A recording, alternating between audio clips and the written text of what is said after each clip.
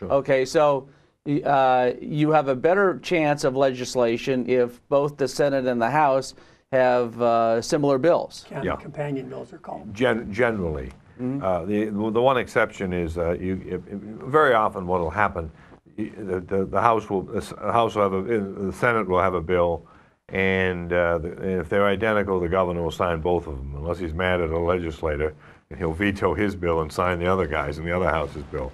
And sometimes, for example, when you want to get the political value of being a sponsor of a bill, you want to write a letter to the governor saying, Governor, this is very important to me. And I found like Governor Hughes he always responded to my letters. And I had some people playing games with a bill and trying to get the Senate bill passed instead of one of mine. And I went to Harry Hughes and he vetoed the Senate bill. But a bond bill, you can't do that. Your governor can only, we had a bond bill for the Bel Air mansion. A House bill and a Senate bill, the governor has to veto one. Or instead of providing for $1 million, it would provide for $2 million because both bills, and so you have to decide on that. So when there's duplicate bills and bond bills, the governor really has to veto one, or he's doubled the amount of money. So when you see two bills, one in the Senate, one in the House, that are similar, then the same approach in the Senate you would take as you would in the House. That is, you would write letters to the committee. But it's centering on the committee members. Right, hoping that you had somebody in your district on the committee would be helpful. In this district, we don't have anyone. Senator Peters is on the Budget Committee in the Senate. We have none of the 3 delegates are on a fiscal committee, for example. And most of our bills go to Ways and Means that we're concerned with. And that's the ones that we're most concerned with. Right. Yeah. See, they were, when I was there, they were, Ben Cardin, when he was Speaker, had been Chairman of Ways and Means. There were 6 standing committees, and a majority of bills went to the Ways and Means Committee. The rules then were any bill that involved an expenditure of 5 cents worth of public funds had to go to the Ways and Means, no matter what the subject matter was. Then you have the budget constraints. Maryland has the strongest executive budget in the United States. Legislators can't increase the governor's budget, with a couple of little exceptions. One of which is you can have a bill that would go above the budget, but the bill has to contain in it a revenue measure. It has to raise a tax. I know one year, for example, I had a bill for the handicapped children, the children with special needs, and it provided $15 million for them. So in order to make it constitutional, they used to collect the corporate tax twice a year. The personal, when you're self-employed, you pay it 4 times, as you know, 4 times a year. Well, the corporate was twice a year, so I switched made the corporations pay it 4 times a year, and that brought in like $15 million, and that went to the handicapped kids. But that's very unusual.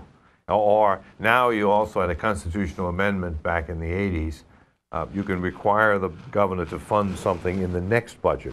In other words, this year you're doing fiscal year 11. You could make it. He has to put it in the budget. The legislature, he has to find a way to budget it for next year. But so in Congress, they don't care much about a few. Senator Dirksen says $1 billion here and $1 billion there, and pretty soon you're speaking about real money. Yeah. Well, the legislature, you really have tremendous pressure to not pass right now spending bills or tax cut bills. And even when I was there, we had a delegate from Anne Arundel County. She wanted to take the sales tax off birdseed. Well, that's a pretty small item. And we said, no, Betty Smith. And I said, we can't do it because the word's out, no tax cut bills. Not as bad as now, but it was a tight budget. So she came back. I've got amendments to my bill. She made it for one single bird sanctuary on the Patuxent River. Fiscal note was $40 a year. We turned it down. You can't say, we're going to let you have the legislators always have spending bills and tax cut bills, but they sort of don't want to vote for the revenue bills. So This year is going to be tough. Oh, it's brutal, yeah. Because last year you balanced the budget with stimulus funds, federal stimulus funds. And I don't think we're going to get the same kind of money this year. Oh, no. So, and because all the other states are also clamoring. And we're running out of rainy day funds, and just I mean, states are hovering on the basis of bankruptcy. I mean, it's a terrible thing. And we're not, unemployment isn't quite as bad in Maryland. Our unemployment is better than the national average, and so our situation is only desperate. It's not hopeless. Yeah. Well, and also in order to keep the AAA bond rating, yeah. you know, you have to have a cushion so people expect to be paid. So that you're not going to go Before we run default. out of time, Bob, would you let the audience know who to contact on this slot machine bills for the nonprofits and the veterans clubs? You know, because we have a hearing coming up, and it's. Well, I don't have in front of me any member, particularly of the House Ways and Means Committee.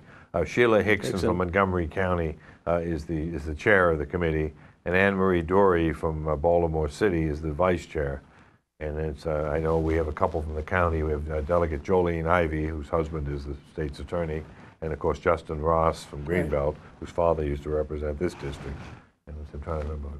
I think then we got a football player, Jay Walker, the old Redskins football player. If we get it to Ms. Hicks, Delegate Hickson, that would be the best as being the chair member. But what we want is we want our legislators to contact Sheila Hickson. Right. And Sheila's a nice person, and her son, who recently deceased, is a Marine colonel. So he's you know. And we're fortunate on the Senate side to have Senator Peters. Absolutely, oh, absolutely. yes. You know, and Senator Yuli Curry is chairman of the committee, who is a veteran. Right. And he's in Prince George's County too. So, you know, we're really fortunate on the Senate side, you know, to be able to at least write letters and emails to these legislators to let them know that these are important pieces of legislation. I agree on. I get the feeling though, email is so easy. I think people are getting buried with them. I still write letters, but I've had a couple of things where I've sent out that I haven't gotten the response that I would expect, and it's you know. Like the audience may not know, they've had that slot machine bill on the Eastern Shore for 25 years now. And all we want to do is have that bill extended to the Western Shore.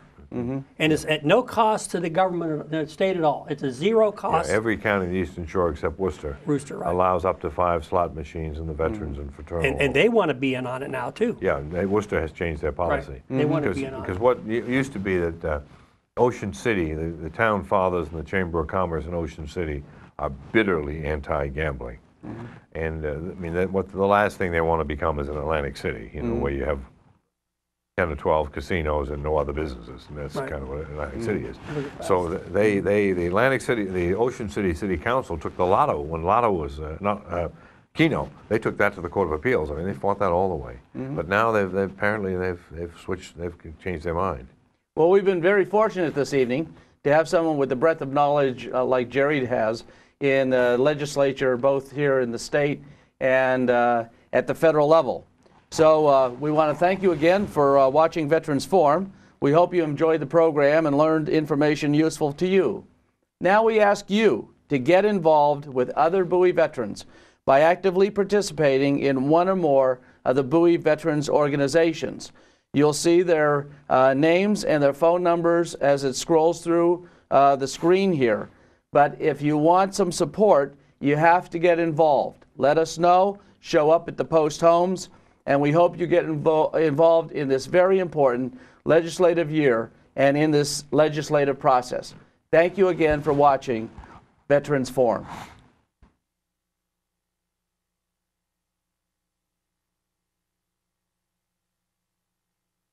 Janice Ruth on the camera, and Tom Allen as our director.